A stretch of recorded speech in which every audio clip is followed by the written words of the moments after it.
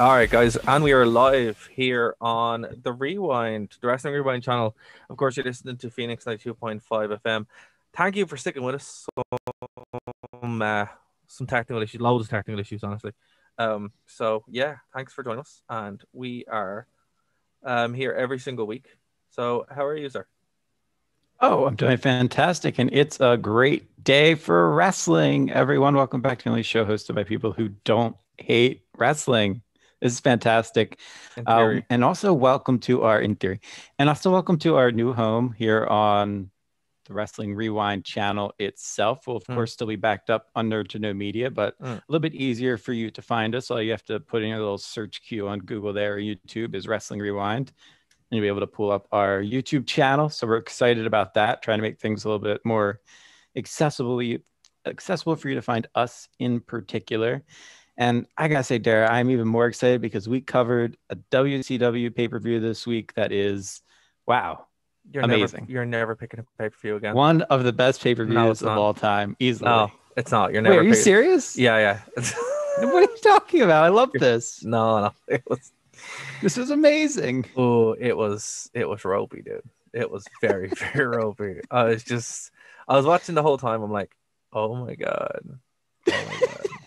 You know, I didn't think it was bad though. I thought like there were some good moments in it. Like there were more good than bad.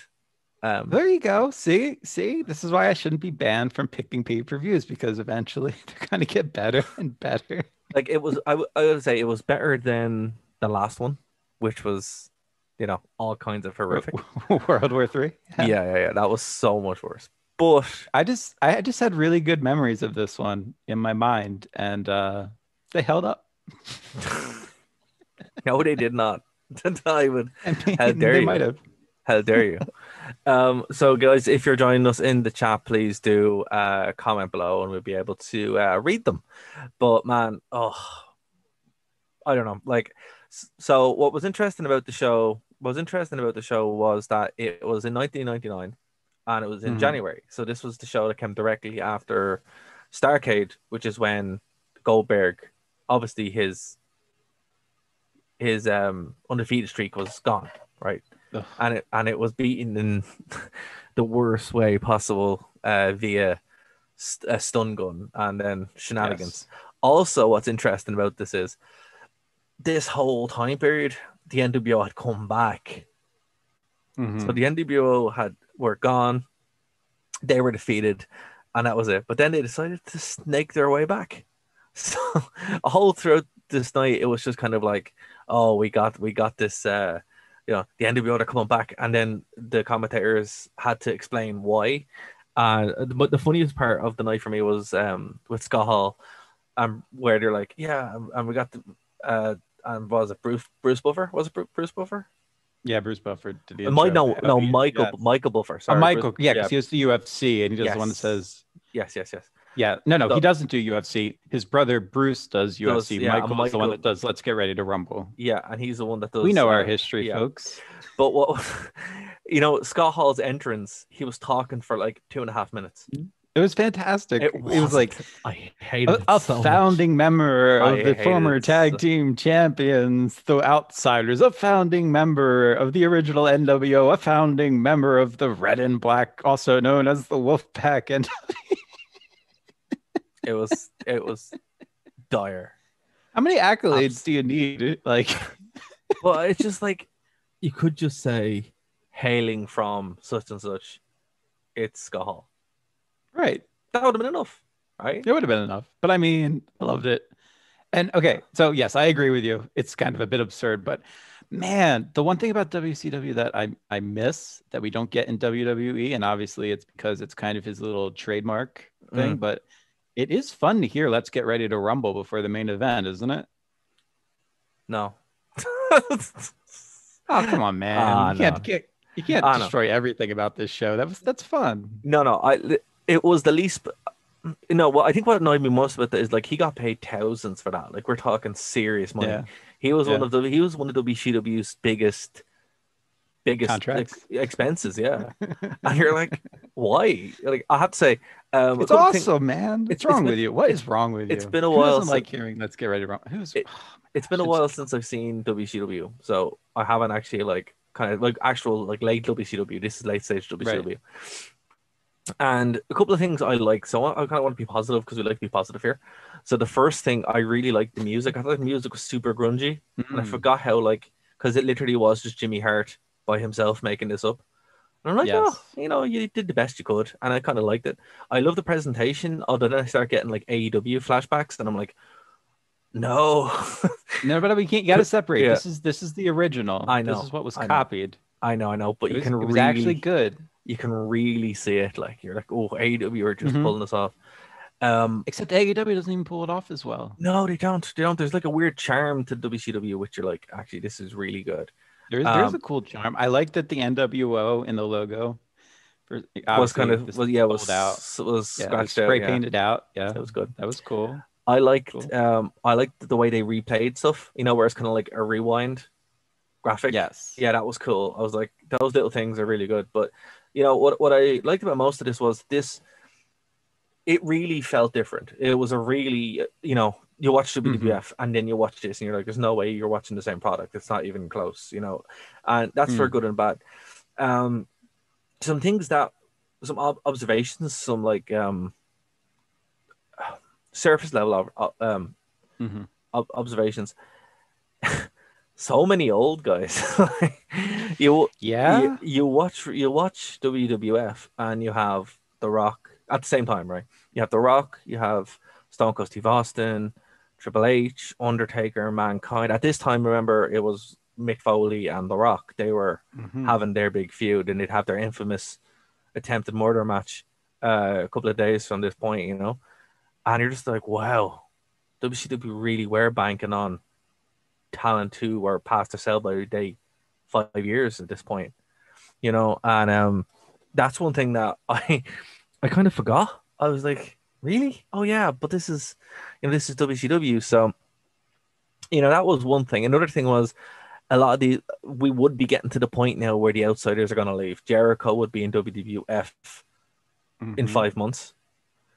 Benoit, just on this card, Benoit, Saturn, would both be gone. They would be in WWF a year later. Very true. And this card does contain an awful lot of jobbers. And it does contain an awful lot of jobbers, And it does but I don't contain think anybody. I don't think that anybody is a bigger jobber than whoever wrote the Wikipedia article yeah, for this, they because leave out a lot. They leave out an no, awful can we lot. just? I'm just going to read this because this is two sentences and this needs to be read. And if you wrote this and you're listening to this podcast, don't ever listen to us again. Um, this is the story. This is under storylines on Wikipedia for this. The event featured wrestlers from pre-existing scripted feuds and storylines. Wrestlers portrayed villains, heroes, or less distinguishable characters in the scripted events that built tension and culminated in a wrestling match or series of matches. That's yeah, Thanks. that's that doesn't give you Thanks, any. Wikipedia. That you didn't even have the effort to put in. Well, let's see who wrote that. Oh, I can't even pronounce that name. But it comes from a book called How Pro Wrestling Works. So obviously this is someone who actually didn't How watch pro the wrestling. show. Well, clearly they don't even Yeah, know. Yeah, they they just. don't know. Well, he's not wrong. Ed something. I'm not going to say his second name, but we're just going to call him Okay, fine. Ed. It might not be wrong, but what I want to know is if I follow this and I follow through this kid's post history, if we find out that he's done this for multiple WCW cards throughout history Well, on here's the thing. Wikipedia, It just shows you how unsuccessful WCW was at this point, where that nobody's WWE. noticed it until us right now. Well, not even that. It's like you go to the WWF one. I guarantee you go to Royal Rumble 1998. You're going to have a detailed breakdown of exactly what happened on that show. Oh yeah. But that's because stuff actually happened on that show. Very little happened on this show, and that's the biggest takeaway from this. This show, well, you know what? This really felt like a modern WWE show because, like, you could watch it and you'd be entertained. You might get one or two things out of it, but you could just not watch it, and it's no consequence. Like, there was literally nothing of consequence on Mm. the show, and also something I really want to talk about, and I don't know if you got that kind of feel from it. Well, I did get that feel. I made a note about something along those lines. It specifically said, like, this is one of the best shows that you'll watch and then completely forget that you ever watched. Yeah, that's it. Like it's a very enjoyable show, but nothing happens. Like Right. there's no real consequence to it. It's just kind of, well, there you go. Except mainly the main event, but we'll get to that. Right, so let's start things off. So this comes to you from, well, it came from you, 20 years ago, from West Virginia, which I've never been to. I don't know what it's like. It seems nice. It's nice. Tony Schiavone, Bobby the Brain Heenan, Mike Tenay. It's a great commentary team. My favorite commentary team. Can I just say I love anytime that Mike Tenay is there. Sounds phenomenal. Yeah, he's great. And it's all top of the game. I kind of wish that WWE took Mike Tenay and Tony Schiavone and put them with JR. That would have been cool. At their peak, that would have been a cool team to have. But yeah, it was really good. I hate me Gene Okerlund. Oh, how dare you! Cannot stand him. How dare you? Get out of here. I don't like him. You're fired. No, I don't like him. Fired. It's same with Cody Rhodes. Hate him too. Those two. Wait, what? That one I could understand. The other is an atrocity to even be saying, man. No. Both are just terrible. Both have X-Pac heat with me. I'm like, just go away, please. That's wrong. Okay, so wrong. So we had our standard kind of set. By the way, have you ever seen the original Sold Out from 1997? No. Oh, we're gonna cover that next. That is next week's show. So all of a sudden WCW is in vogue here on the wrestling. No, it's because you have to see what they've done to it, right? So the first Sold Out was kind of like ECW One Night Stand, where it was his own thing. It was a bad thing, but it was its own NWO, thing. Right? It was the first one, and then the second one was like mixed, and then this one was supposed to be just WCW. Okay, yeah. I caught that storyline. Yeah, so that was it. But when you actually see it, you can see why they never had another NWO show. So I thought this was kind of weird to like have this. I think I've heard some stories. Wait till you see it. Wait till you see it. So that's why it's a thing. It's not good, but it's something worth seeing. So when I was watching this initially, I was like, wow, this feels like, the One Night Stand show that they had in like 2008, which had nothing got to do with anything. That's what this kind of felt like. It was like, oh, this holdover from a bygone age, from a time immemorial, right? So that was kind of weird. But how bizarre is that for something that's only 4 years old? I mean, NWO debuted in 1995. This is 1999. Well, it ran its course, man. Like, it really ran its course. Yeah. Really quickly. I mean, we're not talking about a 10-year gap between One Night Stand and ECW. No, we're talking 5 years. So the first match opened up with Chris Benoit, which I have to say the match itself was fantastic. Really good opener. And Mike Enos. And that lad is a jobber to the stars. And what I'd say is around this time period, watch the jobbers because they're usually someone famous, either Chris Daniels or AJ Styles. Very true. They just randomly show up, and there's those guys from the indies who you know. So always watch the jobbers because they're usually someone who becomes famous a couple of years later. Mike Enos, I don't think he was famous. I don't recall him doing anything. He wasn't. I remember. No. He was a solid bag of meat for solid bag of meat for Benoit to beat around the ring for a little while. Benoit was vicious in the 90s. Oh my goodness. But also this will be a year away from him debuting. So this is like rabid Wolverine, and he was there, total package. He really was just, he should have been in the main event, not Goldberg and Scott Hall. You can see why this company was making the wrong decisions because who they had in their opener should have been one of their main stars, right? So it's fair. It was a great little 10-minute match. Very fun, really enjoyed it. The next match, not so much. But before we get to that, what did you think about this opener? No, I enjoyed the opener. Like I said, I thought it was really intense all the way around. I was surprised by it. It's hard when I don't necessarily remember a specific wrestler or that might be unfamiliar to them. Like, am I going to enjoy this match that they're in? Speaking of Mike Ennis, but I liked it. I thought that he performed well, and nothing stands out for me in the match other than just how vicious Benoit was with those chokes. Yeah, my goodness. And the crippler crossface never looked so vicious. Where he locked it in, and that was it. It really was kind of although from what we know now, I'm not talking obviously about the obvious thing. But from what we know about his mindset at this point in time, they were annoyed to be there. They were frustrated that they're not being overlooked, or they're being overlooked and they're not. So they did kind of have something to prove, and you can see it. Well, You can feel it in this match. Yeah. There's that intensity there, and you're like, oh, this guy's gonna go out and kill someone, and Well, not in his just that. matches. Oh, what a weird way to phrase that there. But not just I'm that. trying to look at it.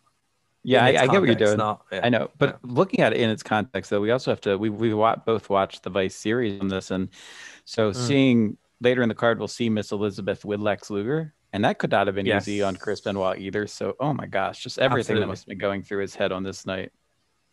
Absolutely, it was. There's a lot to unpack in this. A lot of stuff that we know from the Vice series, from books and all that kind of stuff, and it's just weird to see. Like, and he'd still go out and have this incredible match. If you guys haven't seen this, check out this show pretty much solely for this match. I'd say if you just want one match to pick from it, this is probably the best one. Also, the main event's really good. The main event is really good. So it's bookended quite well. The next match was like atrocious. I mean, it's Norman Smiley. What do you expect? And I wouldn't. I think Norman Smiley found his feet a couple of years later on the Indies, and also when he'd had the garbage matches. I think that was kind of his like stick. Doing a straight match with Chavo Guerrero, it wasn't good. Chavo did not impress me at all. No, in this match. He didn't. I didn't even realize it was Chavo. He looks so weird. Something was off about him. I don't know what it was. I think it's his face or his hair looks kind of off, and I'm like, you don't. We're just used to seeing him 20 years in the future, and so going back, it's like, who is that dude? Maybe that's what Chavo. Yeah. One thing I wanted to touch on that we were kind of hinting at in the previous match, though, something I noticed more about WCW than WWF is it feels like you can kind of tell the real life storylines that are going on behind the scenes spilling out into the ring, and not in a good way. Yeah, it's because there's no characters in WCW. They're just themselves. Or sorry, let me rephrase that. The people that should have characters don't.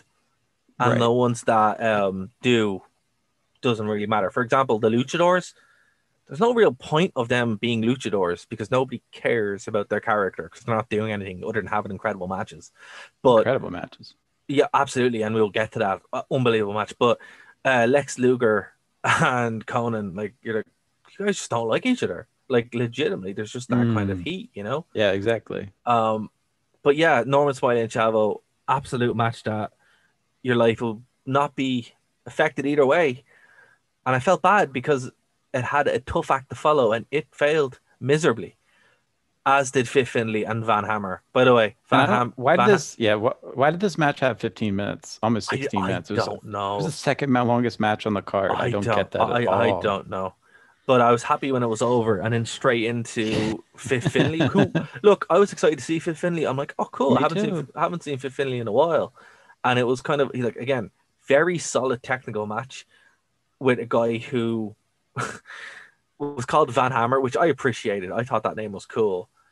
Right. He looked like a jobber. And I was just like, this is like watching a shotgun match from the same time period on WWE, right? Or something like that, where you're like, yeah, they're having a competitive match, but it doesn't mean anything. It's just, what's the point?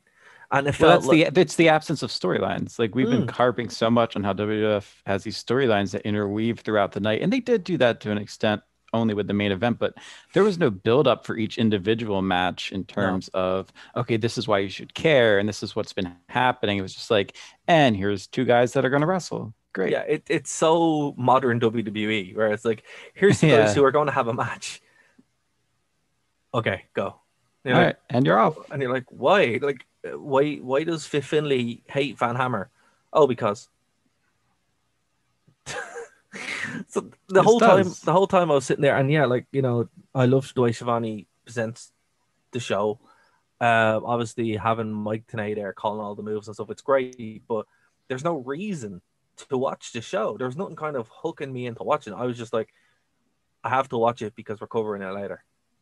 And that was just kind of like, and the match wasn't bad. And the worst part, sorry, before you jump in, the worst part was the matches weren't bad. They just didn't mean anything. It was just at no point were they telling the story. I couldn't tell you why they were fighting each other. And that's, I think that fundamentally goes against what wrestling's supposed to be, right? It's a memorable drama, intrigue, psychology. Yeah, I mean, I think the sad part of it is exactly what you're saying. I mean, I watched this on Monday, originally thinking we'd be recording on Tuesday. It's now we're recording on Friday, obviously. And if you're listening in Ireland, hi, it's Tuesday. I just confused you all. But Time my travel. point being, time travel. My point is that I've already forgotten about like several of these. Like I do not remember anything that happened in the Fit Finlay match, and that this is only 3 days from having watched it. It was like a I have good my match. notes I can look at, but like It was a good mentally, match. I've got nothing that's coming to mind to note about it. It was a good match, a very physical match, but that was it. It told Yeah. they told a story in the ring, as far as Fit Finlay was kind of to come from behind babyface, but neither Right. one of them are babyface because the crowd didn't care. You know, it's just like okay. And the thing about this was, even though so far we've had 2 good matches and 1 kind of mid match, the crowd was kind of just there because there was nothing kind of keeping them going. What I think if I was booking this show, obviously you'd tell a better story, but you should have given them something, some kind like the arrangement of this. Move the luchadors up to the front, maybe turn the Fifth Finlay Van Hammer match into a hardcore match, and then you have a bit more things to play with. The crowd can kind of get into it, and you kind of carry them through the next bit. I do like having the cruiserweights because this was something WCW consistently did, where you'd have the cruiserweight division featured near the end of the card, and I do actually like that. I don't know if this card needed more gimmick matches, though. I mean, it didn't have many though. A lot. It didn't really. It had 3. Yeah, but not where they were needed. And I'll explain. 33% of the matches on this card were gimmick matches. How many more do you need? Something to make that Fifth Finlay match interesting. Anything. I don't care what. Right. Shillelagh. Anything shillelagh on a pole. Well, actually, no, wait, because that happens later on. Sorry, never. See, we've just discovered something. Is this Rule 35? No, this is the process that Russo went through when he was hired. Oh my God. Explain this process. He was logically booking what you think would work based on how the show ran before. He probably looked at these shows and said, right, what would I do? What to make it more successful? And then booked in that way. Nobody told him to cut the garbage out, and he just ran full tilt into it. Wow. Right, this is how it happened. Shows like this. Well, yeah, it's a successful company. I'll just keep doing what's been successful for them. What's been successful. We'll kind of shake it up. Ratings did go up under Russo. Let's not forget that. That's true. Worth noting. That's true. It's worth noting. Anyway, the next match was Bam Bam Bigelow who defeated Wrath. Now, Wrath looked awesome. And Bam Bam Bigelow is awesome. Very awesome. This match went on for nearly 10 minutes. And I do not recall one good part of the whole match. Big guys moved around. Yeah, it was very for anyone who didn't see it, it was very Undertaker. Big Show. Big Show, yeah, or Kane Big Show, or Kane, or it wasn't anybody Big Show. Yeah, it was your Big Show match without Big Show, because remember they would lose. They've actually lost the Big Show at this point. He was under contract now for WWE and would make his debut a month later. So I think they were kind of hoping that Rat would be that kind of filler. By the way, he was filler. But by the way they built him, I have to say though, right? It was 1999, but the show looked really, really not 1999. If that makes sense. That does make sense. And for those of you might know him, you might know Wrath best as Atom Bomb. That's worth mentioning. Yeah, that was kind of his more famous. Yeah. But yeah, what I mean is, like, when you watch WWE from the early Attitude Era, you can tell where it is, and particularly by the time we get to 1999, you're like, oh, absolutely, that is very much of its time. With this, it's less so. It's more just kind of nebulous late 90s, 2000s, but it could even be 2005. This could be 97. It could be 97, but it also could be 2005. You know, and actually, let's say 2003, because this wasn't in HD. Well, let's say it could also be 2020 because it's AEW, right? Oh my goodness, don't do it. Don't do it. So yeah, it just. But what I kind of like it. I think the WCW presentation really works for them in a way that it's kind of timeless in its own way. And it's funny, the actual presentation has more character than the show, than the characters, which is a shame. That's very true. Which is a shame. Because like you could see that they had like, you know what it is? It's like, you know, when you were younger and you'd have like, one of your mates would have like a better ring or something like that with your action figures, or a good setup, but they would have like terrible figures or whatever. And that's kind of what, yes. And that's kind of what it's like. It's like they have this great setup, this great ring, this all this kind of stuff, but they just don't know how to put a show together, or just love these specific toys. And it's like, we're gonna play with these toys, and you're like, but you have all these other ones, and you're just like, no, we're gonna play these ones. And that's kind of what it was. Great analogy. I like that a lot. Yeah, and that's kind of what it felt like. It's like, oh, but Chris Benoit was having a really good match. Let's no. I want Hulk Hogan, but Hulk Hogan's already Hulk Hogan. Like, okay, right, fair enough. So poor Wrath and Big Show. I felt bad for them because they tried and he put Big Show. You're just subliminally putting Big Show in this match. Oh man. Okay, Batman Bigelow and Wrath. Sorry, it was like watching Big Show. I'm sorry, and not in a good way. I felt bad for them because they tried to put on a good match and it just wasn't. It just was like guys doing stuff, and it went on for 10 minutes. Then we had a really weird segment. This segment was strange. That turned into a match. It was Lex Luger and Conan out of nowhere that became a match with Miss Elizabeth, who didn't look like me. I was like, that's not Miss Elizabeth. That can't be Miss Elizabeth. And obviously it was. You can see how kind of rough she was at this point.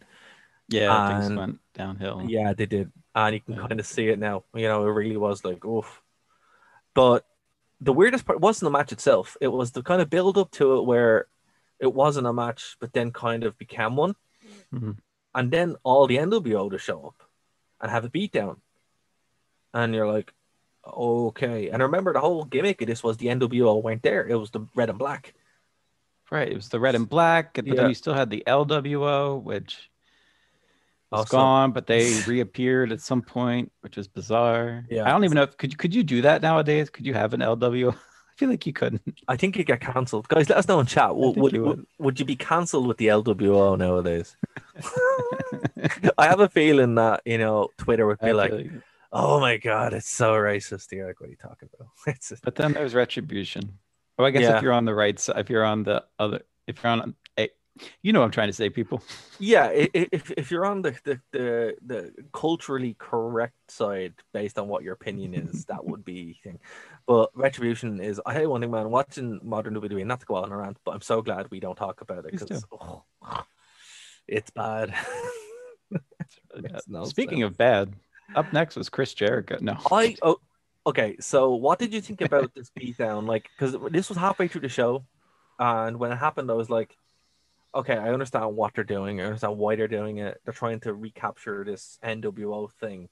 Their whole plan probably was get the NWO back, push it, and then kind of undo some of the damage that was done. The big storyline was they brought Hulk Hogan back because he was gone for a while. So him coming back was important. And then obviously getting the belt back from Goldberg at Starrcade was really important. Also, remember, on the show, important thing to know, no world champion. The world champion was not shown in a match. No. At all. I didn't even catch that. I probably should have when watching it. But no US champion. no tag team titles. But there was a cruiserweight championship. There was. It was the only championship defended was the cruiserweight champion. Well, you know, sometimes you don't need championship. No, yes, I don't. You do. Yes, you do. You absolutely do. There's no excuse. Actually, here's the thing. You know what would have been good, right? Any of those matches that we mentioned earlier on, if they had been for a belt, at least that would have meant something. If it had been for, God forgive me, a rating like AEW do, where they have the rankings. Ugh. At least I know, but it would have been something instead of just here's some guys doing stuff. You know, like you could have put you could have had like the US belt on Benoit.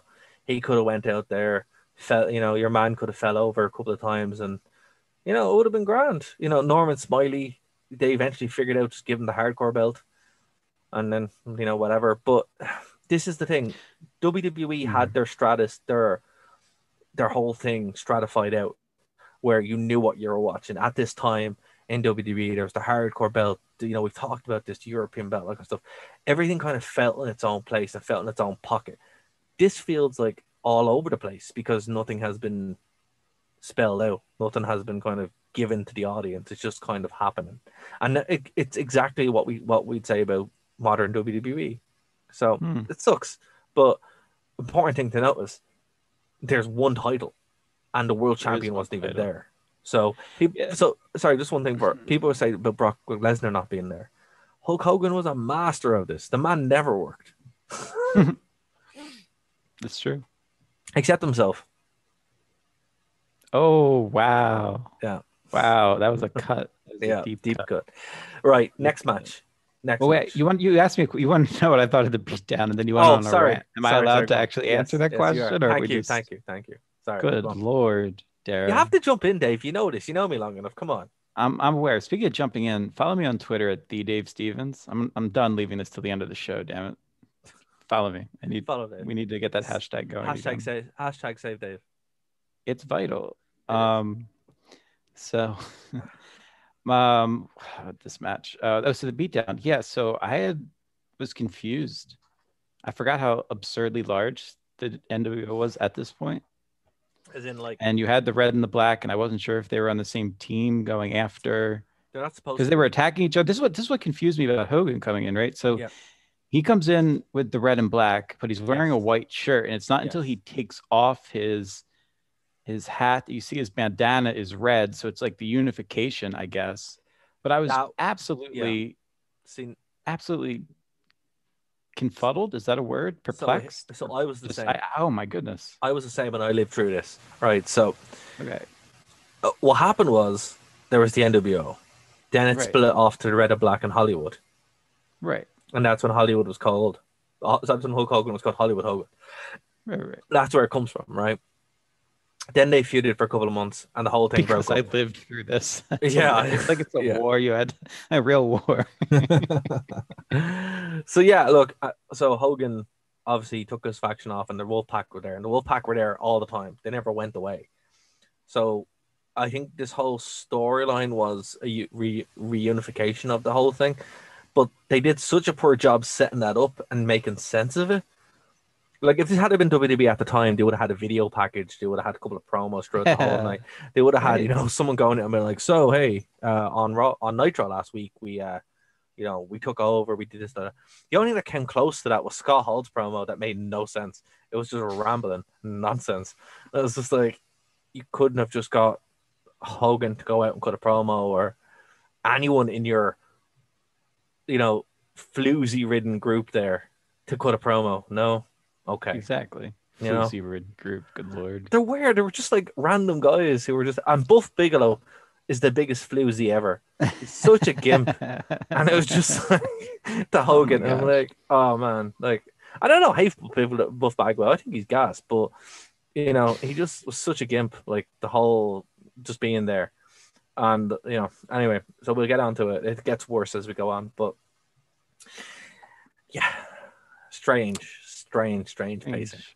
That was a lot. Then NWO had a lot of people, and this is when I was talking about how the backstage like flows out into the onstage. Because I mean, it was a point where it wasn't just like the NWO was a faction. It was also, if you're not in the NWO, you're probably not going to get paid as much.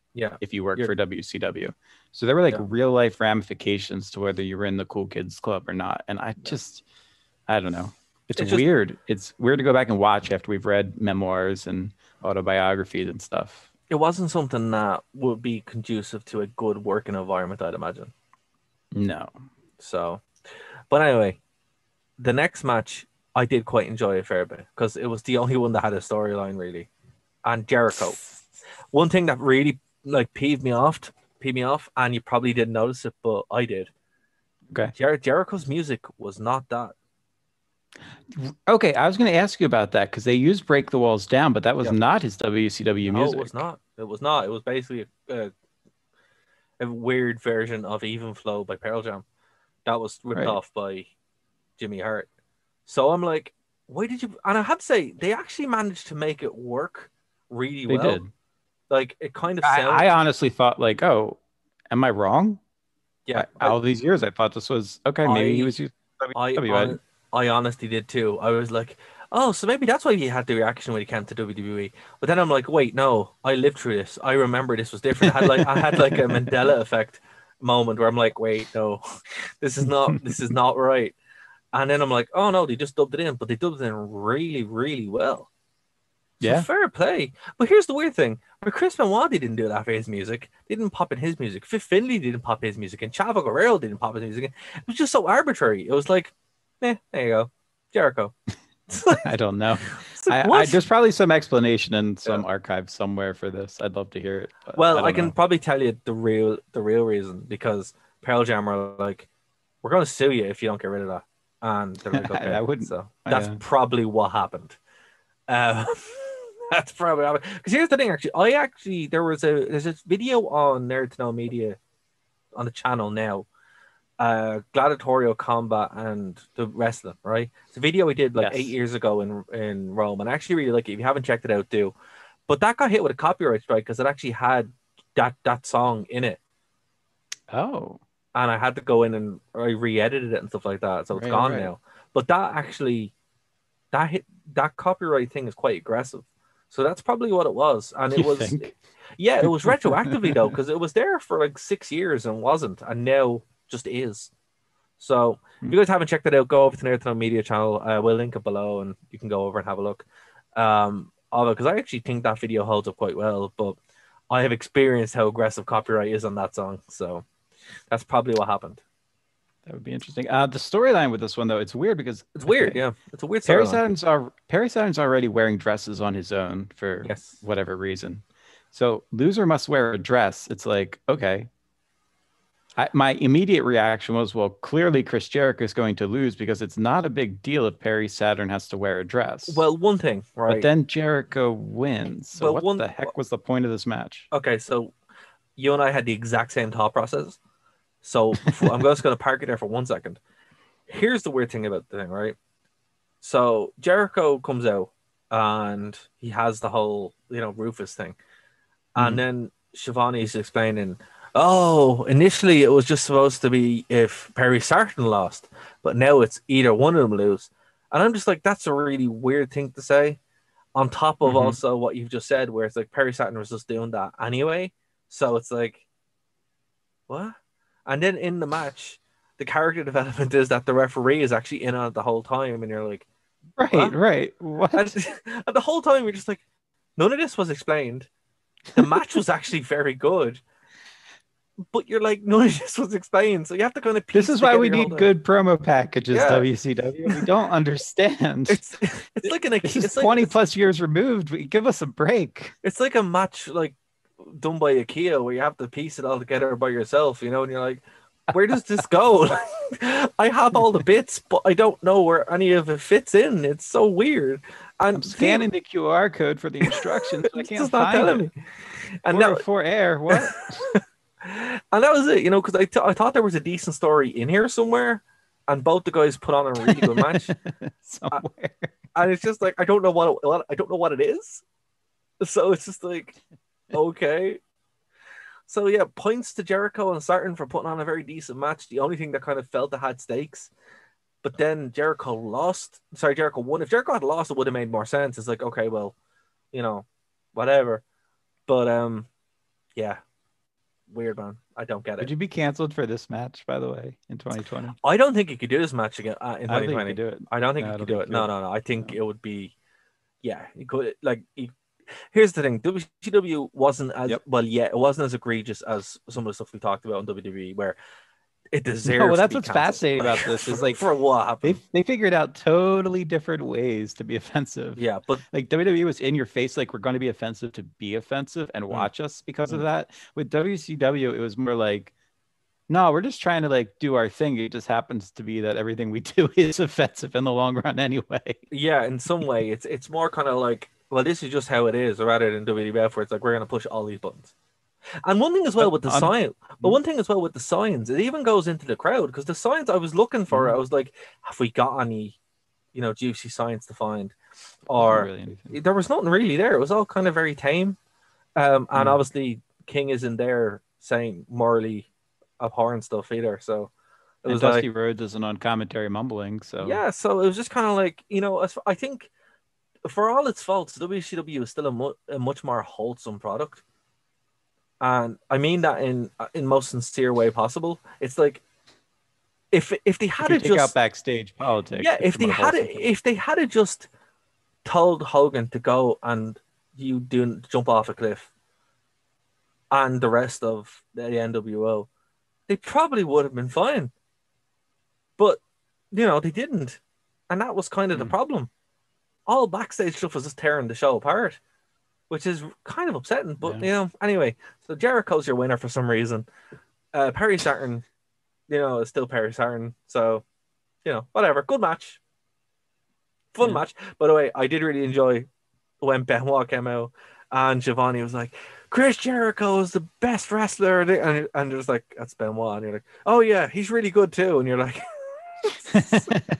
you're watching the show. Giovanni, come on, man. How did you? He's just reading from a script. He's reading from a script. Reading exactly. from a script. Okay. So when did Russo take over? It was late 98. Yeah, it was September 1999. Well, this would have been before. Yes. So this pay-per-view was before Russo. This was under Bischoff. Yeah. Right. So why were you blaming Russo for the stun gun ladder match? Oh no, you were blaming him for the shillelagh on a pole. I know. Pole match. Okay. No, much later on, everything would be on a pole. Right. Yes, everything would be on a pole. WCW 2000 is horrific.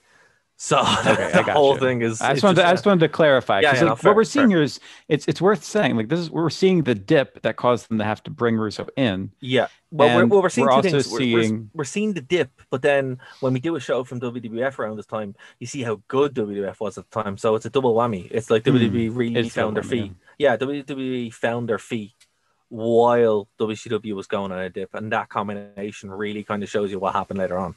What happened later on? Definitely fair. Pure desperation, Definitely fair. The next, everything you can. Absolutely, yeah. Like it makes sense, right? The next match, this was really good, really good. And look, we're 45 minutes in. We're going into overtime, guys. So it just has. Are we? We're close. Yeah. Well, we'll see. It was a fun match. The only match with stakes. I love Billy Kidman. I remember why I love Billy Kidman. His shooting star press is the worst shooting star press in the history of the world. How it looks so good. It looks so fluid. What are you talking about? It's horrible. How do you like it? I like it. I think it's great. Okay, let me break this down for you. Let me set the stage for you. It's about 2004, 2005. I'm not talking about 2004, 2005. I'm talking. Now, just bear with me. Just bear with me. Right, I have a point to make. I have a point to make. Paul London is in the WWF or WWE at this time. Now this makes sense. He's tag team partners with Billy Kidman. Right. They have a match. I think it was for the Cruiserweight title. And they both in this match do a shooting star press. Billy Kidman does his typical, I'm just going to kind of flip over and flop and good luck to my opponent if they don't end up injured. Because my knees will probably end up in their face. I have no grace behind this move. I have no control over where it lands. I'm just going to try it. And then you get to see London do one. And London goes up and he does the full body extension. It's got a snap to it. He flows through the air. It's better than Matt Seidel's or Evan Bourne, whatever you want to call him. I mean, it's just a thing of pure beauty.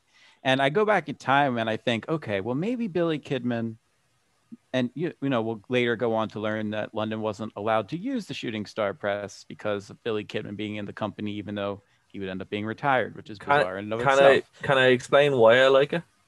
No, you can't. So if we go back in time to 1999, I'm thinking to myself, well, maybe Billy Kidman used to be good at the shooting star press. Maybe he had some grace. Maybe he had some accuracy. No, it's pure luck that his opponents did not get a concussion every single time he did this move. It was an unsafe maneuver to do, and there was more talented people who could do it that weren't allowed to do it because he was the one who had it as his signature move. Done. Okay. Say you're point useless. Taken. Point taken. Say your useless point that you're going to add on here. That's not going to matter. Okay. So in context of the time, Dave, which is always important, The reason why I liked it is because it came from Raven's flock, and his kind of nonchalant way of doing it was part of the character. I just don't think he could do it any better. I don't think he had to. And also, what, 6 years You on? You don't think he had Hold to? on. If you're doing something for 6 years, night after night, actually, at this point, probably 8 years, night after night after night, you're not really going to care that much. So, yeah, but he always did it this way. I've never seen him do it in a way. Well, man, even when he does it amazing, there's like an amazing shot where he does it to the outside of the ring at one point. That was cool. I can't remember when. It's cool, but it still looks terrible. I mean, why do you think Ricochet's shooting stars are so pretty? Because he puts a lot of time into learning how to do the flip. Billy Kidman, it's kind of like a fat kid at a swimming pool who goes on the diving board and is like, dude, I can totally do a flip, and just kind of belly flops when he tries to do a backflip. I don't know. I liked it. I thought it was impressive. So it's okay. It's okay. It's okay to have a different opinion. Rey Mysterio was okay. You know, I felt this strongly about this. No, I didn't. I'm shocked. I'm shocked. Yeah, I have very strong opinions about the shooting star press. But the minute you brought up Paul London, I was like, "This okay now makes sense." I was like, initially, I was like, "Hold on, did Billy Kidman do something to AJ Styles?" And I'm like, "No, he didn't." So yeah, look, a good 15-minute match. Again, this was kind of like a nice lift in the show because, you know, we've had some. But this had some good stakes. It was fun, a really nice competitive match, and it was really what it needed. Like, this was my gosh, yeah, it really was what it needed. Young Juventud, Young Psychosis. Oh, we forget how good they used to be. And Mysterio as well. Like, he's still, you know, he has knees that work. He's not held together by duct tape and luck. You know, but even Mysterio 2 years ago, 3 years ago in the Indies was wrestling insane matches. Yeah, I mean, for whatever reason, there's something about him. He just can keep going. Juventud, I always worry about a little bit because, well, he has a very. There was a story of him in WWE at one point where he tried to win the Cruiserweight Championship when he wasn't supposed to. Well, he just goes into business for himself. Yeah, he went into business for himself and tried to legitimately pin his opponent. He also, when Paul London wasn't allowed to, back to Paul London again. When Paul London wasn't allowed to do the shooting star press, London switched to doing the 450 splash, and Juventud decided to do it in one of their matches and ended up giving a concussion to somebody by landing incorrectly. So then London got banned from doing the 450 splash too, because they just straight up banned any flips from the top rope. So I just have a bad taste in my mouth when it comes to Juventud.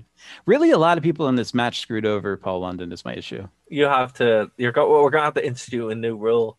When we're talking about Benoit, you have to forget what he did. Unless it comes up, and when it goes to Paul London, you can't retroactively be angry with people about stuff they did 6 or 7 years after the fact, because you're gonna have a bad time. Like, it's just, you know, the same with Owen Hart. You know, just forget what happened if you're watching Owen Hart match, just for that time as we're doing it, because you'll have a bad time. Now, we are 51 minutes, so we're gonna go into overtime. We are gonna go into overtime. So, you're welcome, Ireland. You'll never hear the main events ever. But what you should be doing is checking us out on our many different platforms. And Dara is going to tell you where you can find us. Absolutely. So if you're checking us out on Phoenix 92.5 FM, thank you very much. We are going to be back to normal streaming. We're still kind of working out a time slot, so we don't know. We will let you know on our social media. We are on nerdtoknowmedia.com, obviously, Nerd to Know Media YouTube channel, Spotify, all that kind of stuff. But if you want to catch us live, we're on the Wrestling Rewind channel on YouTube. And what's great about that, if you subscribe there, we're able to actually interact with you directly, polls, and also community posts. So that's really cool. I didn't even realize we could do that. So we're actually able to kind of interact with you guys directly on the channel. So when we do kind of figure out a proper schedule and time, we'll let you guys know there. And hopefully all the technical stuff has worked out. Also, we're on the True Penny channel, so thank you to James True Penny for that as well. And go over and subscribe to his stuff over on Spotify. And we'll be back next week here on Nerd to Know Media, the Wrestling Rewind, Phoenix 92.5 FM. This is the Wrestling Rewind. We'll talk to you after this break if you're joining us on the stream, or next week if you're checking us out on Phoenix 92.5 FM. See you in a bit, guys. All right, and we're back. The shortest break in the history of man. It was a great break, I thought. It was. I think it was good. Great break. So listen, I am going to work on ads at some point, but you know, whenever. We finally got around to moving the channel over here, so that's good. Yeah, guys, cut us some slack. It only took us 5 months. Hey, come on, man! The We world made ended. progress. The world ended, did. the world ended, and I had to work through the whole lot of it. So Same. you know, it just Yeah. wasn't good. You know, I everyone else is like, oh, I had so much time off work. I'm like, really? I Who didn't. are these people? Yeah, I was like, I didn't. It's worked the entire time. I've never been busier. So yeah, fun times. Anyway, um, yeah, what's great about over here is we can actually do polls and stuff. So I think Yes, we'll be able to put that's the polls one and choose advantage people. to this YouTube channel, and Yeah, the number of subscribers and views and stuff is it unlocks a lot of features for us. absolutely. So we're going to be able to add more to that as well and make it a bit more interactive for you guys. So thanks for bearing with us. And again, you know, subscribe to both Nerd to Know Media channel and also this one because content goes up on both, but content is different on both. So it's kind of like the NWO, WCW, right? Exactly. We Exactly. are the NWO of Yeah, Nerd to absolutely. Know Media. Yeah, we will be aiming for that 7:15 Eastern slot on Tuesdays, hopefully. Yeah, so you know, it's gonna be a bit rough for a little bit, but it'll either be Tuesdays or if not, maybe this time as well, because either works fine. We'll figure it out. It's gonna be around this time anyway. I kind of like this a little bit more because it's a bit more chill than It's very Russian. relaxed. I feel very Yeah, relaxed me tonight. too. Yeah. All right, the next one, right? And here's the weird thing. So, it was Ric Flair and David Flair. Now, obviously, again, forget what happened to David Flair. Just look at it this way. Already did. Yeah. Um, and then Kurt Hennig. Oh no! And Now I yeah, remember. don't see, don't see. Oh, That's they what I mean. used it as a storyline. Oh Yeah, no! yeah, no, Oh do not. Yeah. no! See, Oh I no! I have shouldn't to have said anything. go. Yeah, shouldn't have said anything. It never once crossed my mind while I watched this match. Again, I lived through this, so I remember David Flair Oh. before I what don't. I happened. remember. I actually remember David Flair from this too. This is one of the things that stood out for me. It was the main event in this match, So because I here's was actually as a child, I mm, was silly and excited for David Flair's debut match because I just you know assumed that he what? would be as awesome as his dad. You know what though, right? You're not wrong. I was too. And Yeah. so were a lot of other people. I remember I had this magazine and my grandparents got it for me. My grandmother got it for me. It was called like Badass Dudes. And it was like this weird indie ultra violent wrestling magazine. And there was like it was like you had the WWF magazine and Raw and that, right? But for some reason we got these weird indie magazines where you'd have like when you see a WWE photograph that isn't from WWE's photographers, and it's all kind of black, and it's the lighting isn't perfect. It would be full of those pictures, right? And that was the first time that I really kind of saw how graphic the Royal Rumble 1999 match was, right? Because it had like really grotesque pictures of Mick Foley's head being smashed open, right? Oh, yes. But it also had weird ads, like ads for like horror websites and not websites, but like stuff you could buy and really cool Undertaker things and that. But and ECW, WCW, it was actually like a really cool magazine. If you guys remember it, please leave a comment below because I remember that magazine. I don't want to Google Badass Dudes because, I'm Rule 34. I'm pretty sure it means something else nowadays. But back then it didn't. And Tommy Dreamer was always in it as well. Tommy Dreamer was in it all the time. So I believe it. It was what it was. But anyway, yeah, they made a big thing out of David Flair. Like a massive thing around this time. And obviously this was from 1999 as well. So it was from that time period. And yeah, so when this match happened, I was like, oh, this is going to be great. Watching it 20 years later, do you want to guess what I thought? What did you think? This happened again. This is literally the Dominic match. The Dominic angle with Seth Rollins. When I was watching it, I'm like, was going through my head when I started to say that, and I'm wondering, are we so pessimistic now? I don't think so, because we got hyped up when we were young and bought in, and it's been ruined for us. I don't know, like this. I don't know, man. Like David Flair, I think the way they did it here was okay. Let's compare the two, right? I think the way they did it here was better because it actually had some real stakes. They didn't blind Ric Flair, right? They just kind of said, right, we need backup. So already, fair enough. yeah, They didn't so they they didn't didn't, literally rip his eye out. yeah, Yep, you're right. they didn't do all the stupid stuff that they would do in WWE, right? So what I I'll like give you about it that. is it's like, you know, the Flares are uniting as men to go against this behemoth of the NWO, right? And I think that's great. And already you're like, okay, it's the underdog story. He's not a wrestler, but he wants to defend his dad. WWE doing it, they already have Dominic's doing it because his dad is blind. Right. It's kind of stupid. And also, David Flair wasn't a wrestler. No, not trained at all, unfortunately. No, but But I mean, like in the storyline, he wasn't a wrestler. right. He wasn't billed as a wrestler. Where Yeah, Dominic is coming out in full gear exactly. And he's coming out as a wrestler, and you're like, but you're shit though, you know. And it's just like, and and we're kind of seeing Ric Flair as the president of yes, WCW. So are they trying to recapture the magic of Shane McMahon being the CEO's son in WWE and actually being fantastic? Maybe, but again, Shane McMahon wasn't fantastic yet. He had one match at WrestleMania the year before and that was against X-Pac, and it wasn't a good match. He hadn't come into his own yet. We're not there yet. So I would say no. Right, but I mean that's what I'm trying to see. Like, are they trying to one up? No, because there's a lot of back and forth. There could have been, but I don't think there was that awareness. I just think it was a pretty good story to tell at the time. It was. Now I will say my biggest complaint about this match and why I like it now. Well, I liked it now. I like it then, having watched it now. Time travel. Yep. But this was a Cody Rhodes match. Yeah, really was.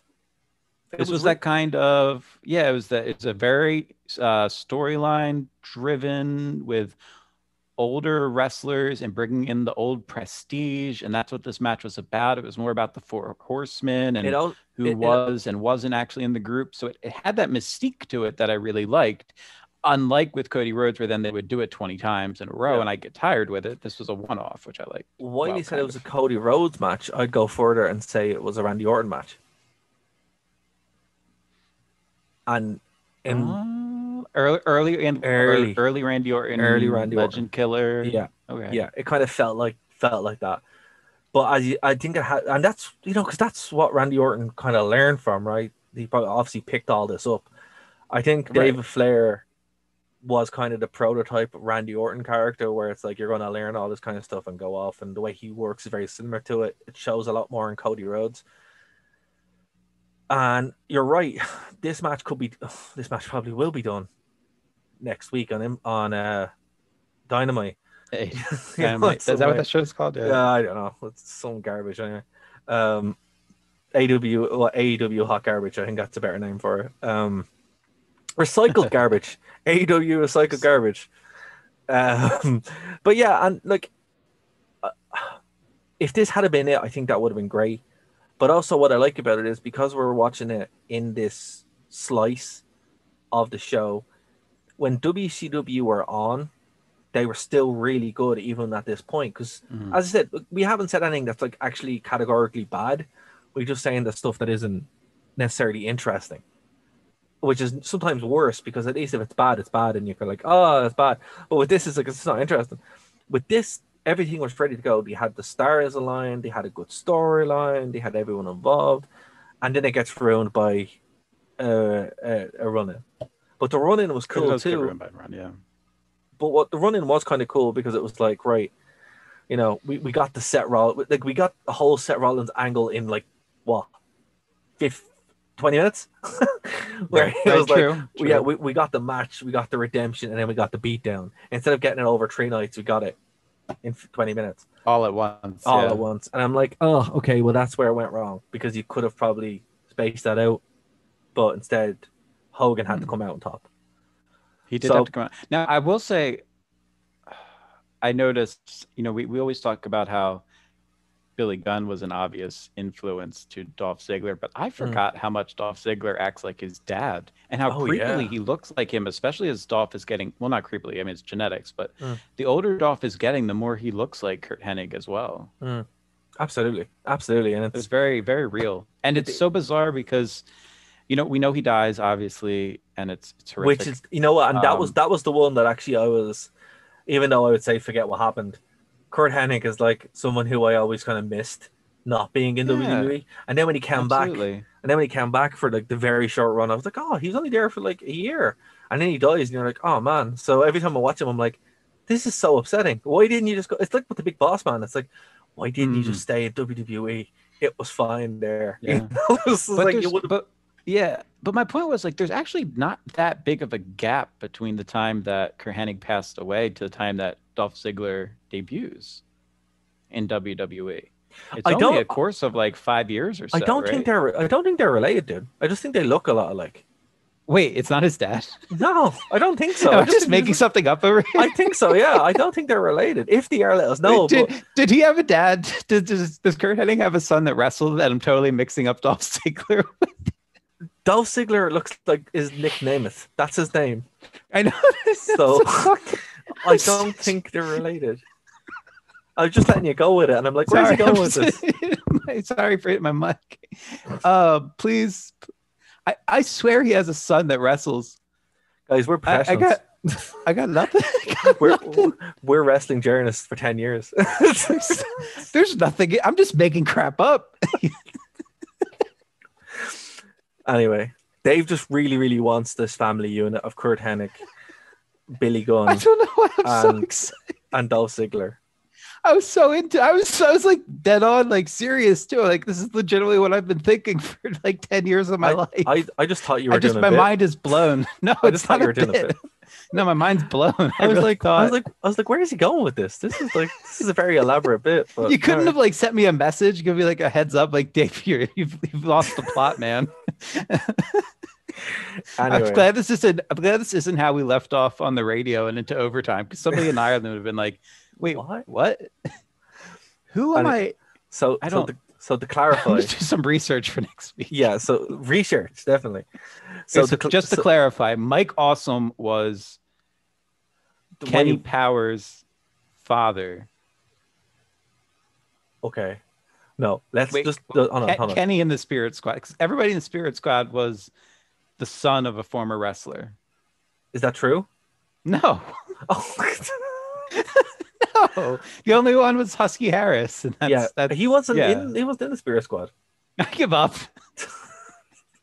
This is why I do the historical context, Dave. Okay, moving swiftly on from that. This will be taken out of context for years to come, ladies and gentlemen. So we had the main event. It's been a long week of work, man. It's fine. I would have been the same if we had it done on Tuesday, man. My brain was totally fried, so don't worry. I was just like, no, I need time. So look, the Stun Gun ladder match. What a name. What a gimmick. Stun Gun ladder match. This is the reason that I picked this out to watch. I really like this. So to win a Stun Gun ladder match. Wait, he had a son named Joe Hennig. Curtis Axel. There you go. Curtis Axel was Kurt Hennig's son. Yeah. There we go. That's what I was mixing up. So, okay. Anyway.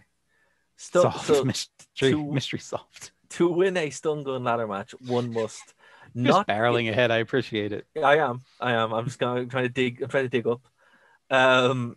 So to win a Stun Gun ladder match, you must first get the stun gun and then use it. You can't just pull down it and then that's it. Like all other ladder matches in the history of the world. No, this is not like that.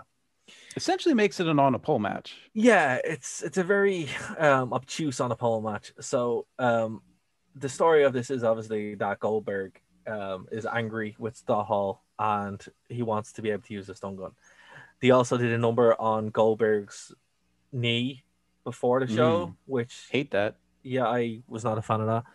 I hate when you beat up a wrestler before a match and they're already crippled on the way. Unless they do what WWE did, where they turned into an angle throughout the whole night and they busted each other don't open. Do this Daniel Bryan. Don't do the Daniel Bryan thing.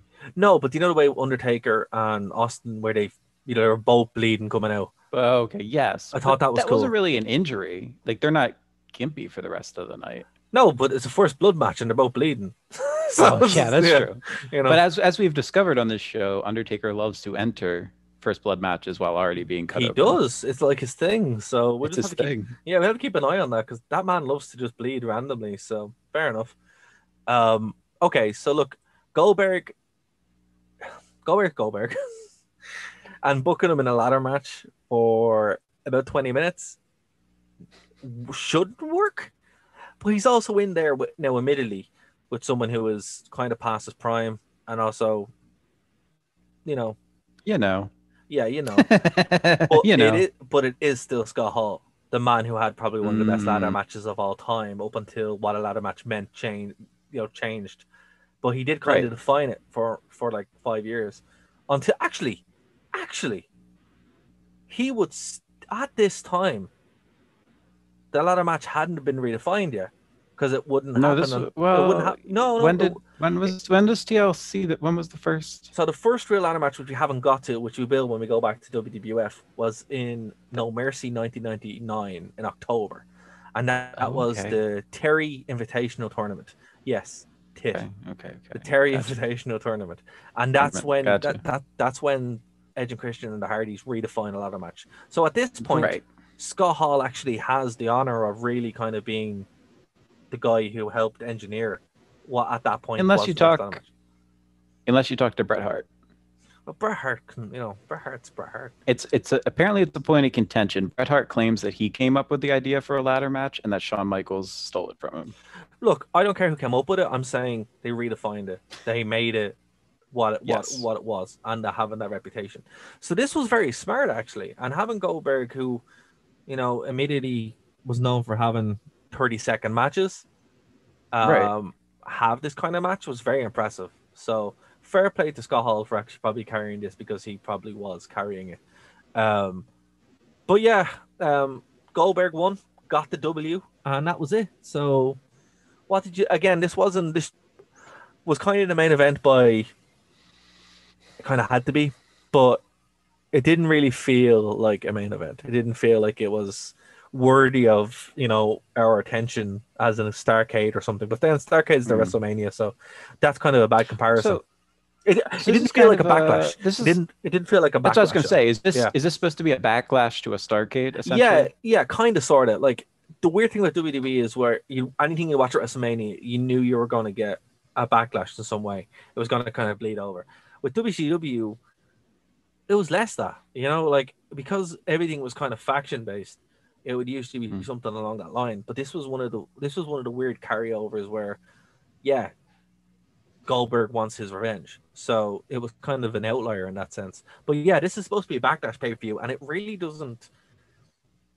Like, you compare WrestleMania 1999 to Backlash 1999. Backlash is a better show, like, in loads of ways. Right. Which we'll get to at some point, because I actually really like Backlash 1999. This is not as good as Starrcade 98, but it's not bad either. I thought the way they booked this match made sense. The spots were good. Scott Hall does a great job. Goldberg looks very passable. Looks like he can actually hang in another match, which is impressive. And here's this was a fun match. Like this, I know that, like, you thought going into it when you saw this on the card, you were going to be like, David, why? Yeah, like, this honestly, was actually in my mind. This is actually pretty good. Yeah, this is what I enjoy.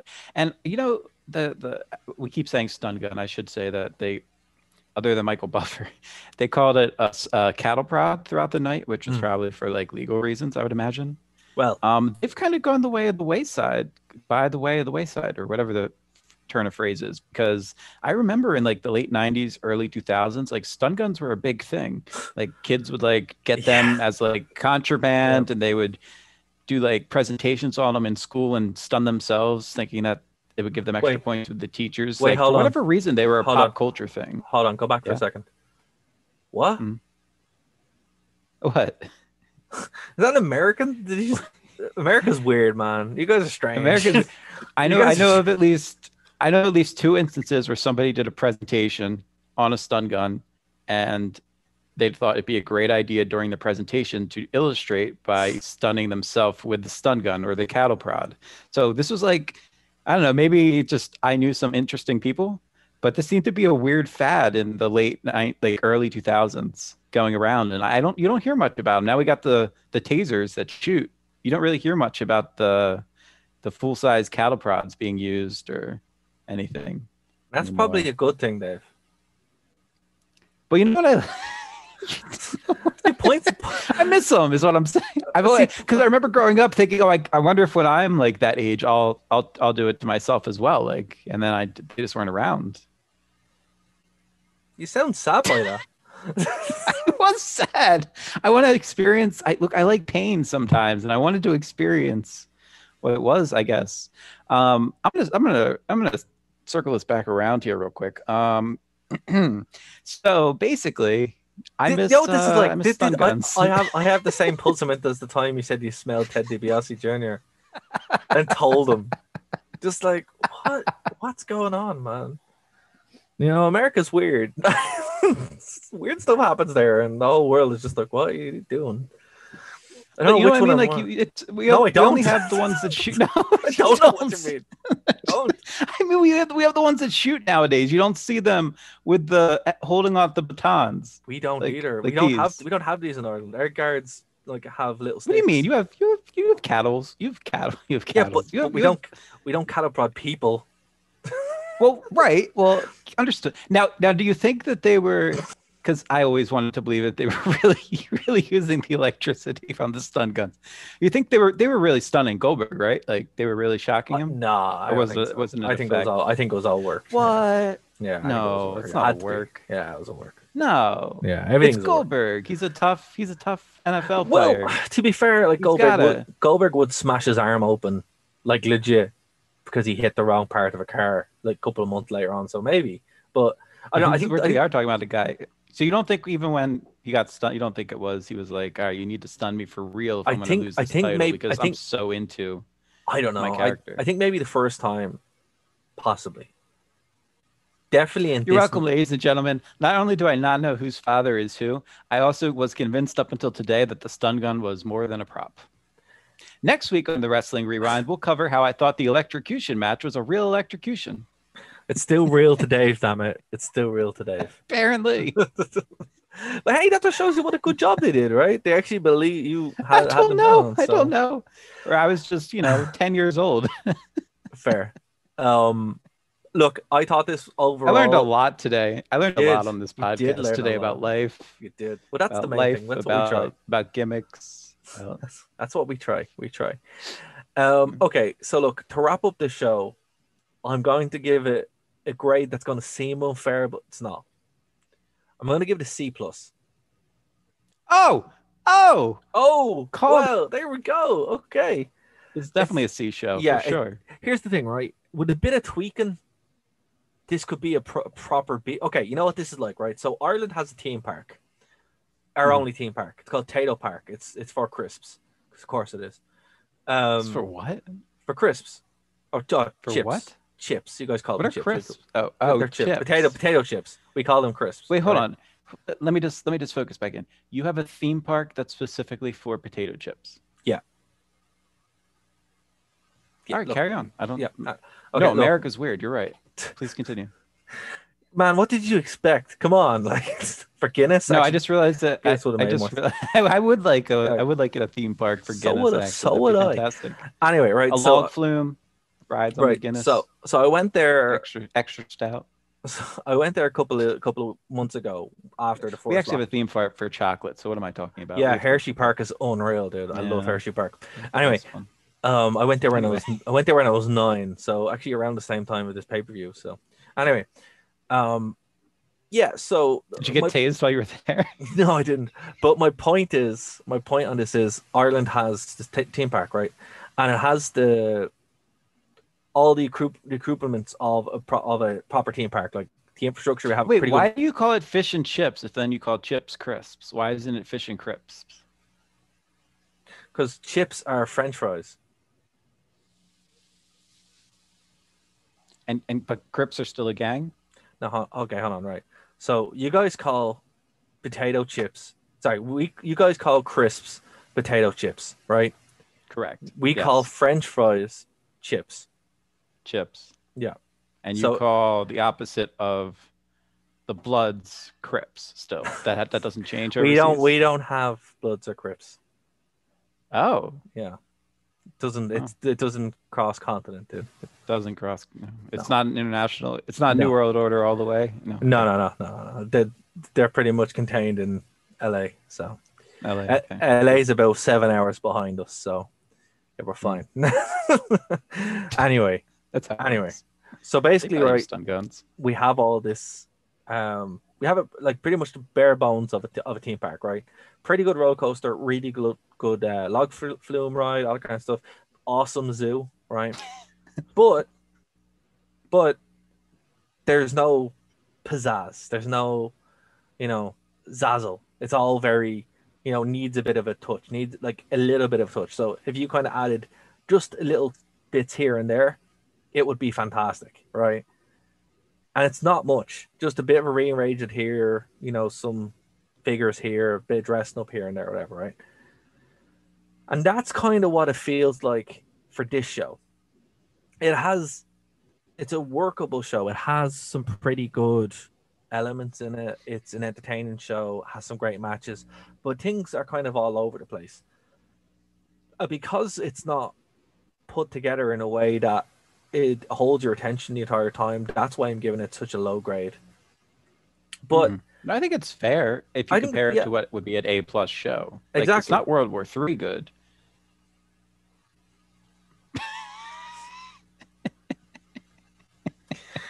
I was almost able to pick another pay-per-view. Wrestling journalist for 10 years. It's not Bash at the Beach 95 good. Okay, fair. And there are good WCW shows, right? And I think you can do worse, and there's so much worse. But this is a fun show to watch. It's one of those. It's like you got to watch it and be like, all right, I don't really understand why I'm watching it, but I wasn't not entertained. I didn't get bored and go do something else. I wasn't mad either. Like I wasn't like I started watching it and I was playing Knights of the Republic, and then I stopped because I actually was more interested in watching the show. And that means it was a good show because I'm like, actually I'm enjoying this. But the things of nothing meaning anything or just being confused because no one explained anything or no one told you what was going on, that kind of held it back. And then also no real stakes. But then when it really started firing, like I love the Chris Jericho match because watching Chris Jericho wrestle at this time is just great. The Benoit match was really good despite it being a squash match. The Fatal 4-Way with the Cruiserweights was unbelievable. And then the main event, surprisingly, was like a really decent match. So it had all these great moments. Just as I said, like Tato Park, a few bits here and there would bring it up from being a C+ to being a B+ or even an A. This could have been an A show. It just didn't have those little bits that you want, right? Like, again, you can kind of see how the WWE was able to just run with it. Now, remember, WWE is still winning the war at this point, right? Yes. So, but this was around the time they were going to start losing it. This was around the time of the infamous Raw thing. You mean WCW was still winning the war at this time? Sorry, WCW was still winning. Yeah, exactly. And then they do the infamous Giovanni line around this time. Hasn't happened yet, but you can definitely see that shift changing, like drastically changing now as we're going into 1999. So look, fair play to WCW for having this great show. The network, I'm still shocked that their editing is so good now that it's still really decent. And somebody went in and did this. Somebody cared enough about this pay-per-view that they went in and they changed this. And edited things for the better. For the better. Here's the thing. If WWE wanted to go in and really make it good, they could have, and here's the thing. I think this would be a great idea. Have someone do a preview. Do a deep fake. Well, no, do a deep fake on. No, I want this. I want this for old wrestling pay-per-views. Somebody out there is probably trying to render this in Adobe right now, but just for, I want to get some deep fake matches done for real. No, in all seriousness, what I think would be a good thing to do, even for content for them, is to have someone from WWE in the archives just doing a preview or recap of the storylines for all these shows. Like, that'd be cool. Or if it's kind of like we talk about it'd be nice if we could see Heat before the pay-per-view. Maybe if you tied this in and there's a link to watch the Nitro before or the Thunder before the show. Just something to kind of weave these together, because obviously at the time you'd be watching it week to week, but because it's 20 years, all that supplemental stuff isn't there. So that would be a cool thing to do. Like with WWE, because the way the production is done or was done at this point, it was all so clear and so good that if you just had heat, it's a natural thing.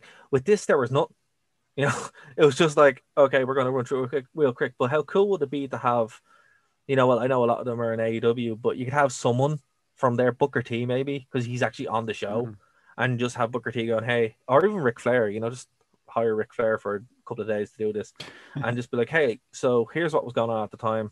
Here's the storyline, blah, blah, blah. And then you watch it. Oh, yeah, that'd be cool. You know, like they do on DVDs where Edge will narrate and say, absolutely. Yeah, I think that would be a really cool idea. And WWE, you can send my check in the post. So if you use that idea, but I think it's a cool idea, and I think that would really kind of add to that, because and remember, I think it's a lot easier for them to do this with WWE content because they were there and they were producing it. With WCW stuff, it's kind of harder. So this stuff would even be better for people to kind of get back in. And, you know, that's what I do. Honestly, I think that's something that they should work paychecks for some of those guys that could use a surgery or two. Yeah, never hurt. Use a bit of it. And because, like, look, what else are they, you know, now would be a good time to do it because, like, you know, they're at home. Yeah.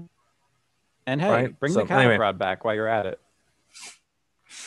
I swear to God, Dave, if we have to watch a pay-per-view match with a cattle prod, I'm blaming you. I'm blaming you. I'll be so happy. I'll be doing a Twitter countdown every day. Oh my God. Anyway, so guys, that's gonna be it. We kind of went it over a little bit this week, but I think it was warranted. Good to be back doing a live show. We're going to make them more regular now that we're still working out a time slot that works. It will probably be around this time, either Tuesday or Friday. That seems to be what we're aiming for now. Going up on the True Penny channel. 2 shows went up on the True Penny channel. Everything goes up on nerdtoknowmedia.com. All the Spotify links and everything is archived over on this channel, but also Nerd to Know Media as well. If you like what we do here, please do support us. Click that link for the Ko-fi, or you can PayPal us. That also helps too. And yeah, leave a comment, subscribe, and tell all your friends, because this is the only wrestling podcast done by people who do not hate wrestling. That's important. So guys, we'll be back next week here on the Nerd to Know Media channel, the Wrestling Rewind channel, and of course, Phoenix 92.5 FM and the True Penny channel. Guys, see you then. Bye.